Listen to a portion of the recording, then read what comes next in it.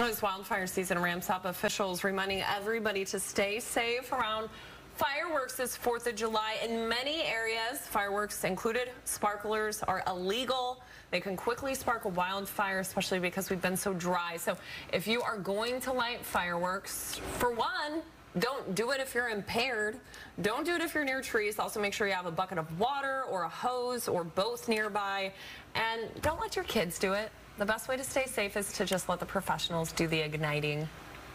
We would really ask that people attend public displays where the fireworks are demonstrated from professionals that are trained to do so. In fact, last year we had one adult male who lost all 5 fingers and damaged the palm of his hand very severely because of the use of fireworks. So if you are in an area where lighting fireworks is not allowed and you hear your neighbors getting a little rambunctious out there, lighting them off, don't call 911. Law enforcement says don't call 911. Instead, they want you to file a complaint through the non-emergency line.